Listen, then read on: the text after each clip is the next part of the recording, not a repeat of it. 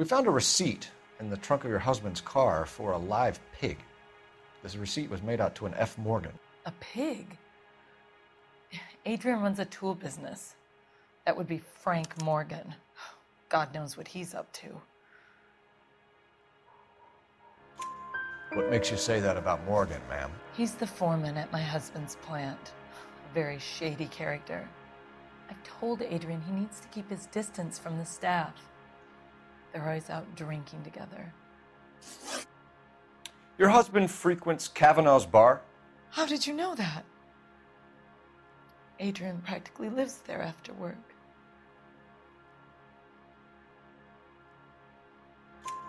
So Adrian spends a lot of time there?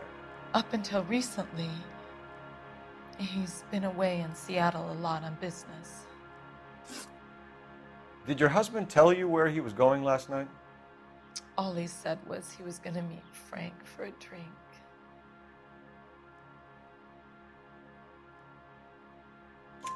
So nothing out of the usual then?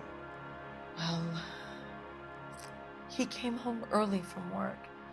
He never comes home early. And he went out early, too. He normally never leaves for the bar till about 7.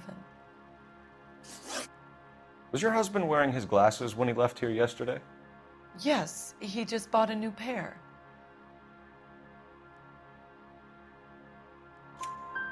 Go on. I kept telling him to throw those old ones away. He tried to repair them with tape. They looked terrible. Tell us about the photo of Adrian in the bedroom. What is there to tell?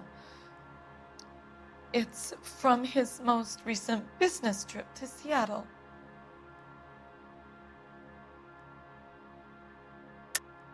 There's plenty to tell. You just won't tell it. You're lying about the photograph, Mrs. Black. You're incredibly rude and insensitive. But I guess you know that. I've told you what I know about the picture.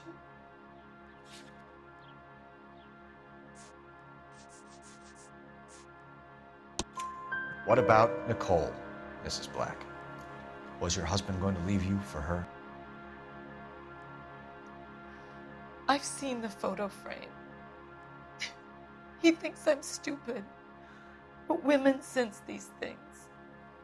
I don't know if he intended to leave me or if it was just a fling.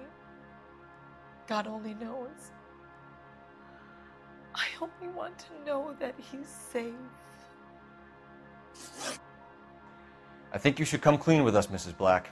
Your husband is missing, and after our search, I'm willing to call the circumstances suspicious. Can you account for your movements last night? You're not accusing me, are you? Oh, what an awful thing to say. I was here all night, of course, waiting for Adrian to come home. Is there anyone who can vouch for that? Well, no. I was here alone. I cooked Adrian's dinner and waited, but he never came home. We'll keep you informed, Mrs. Black. Please do, Detective.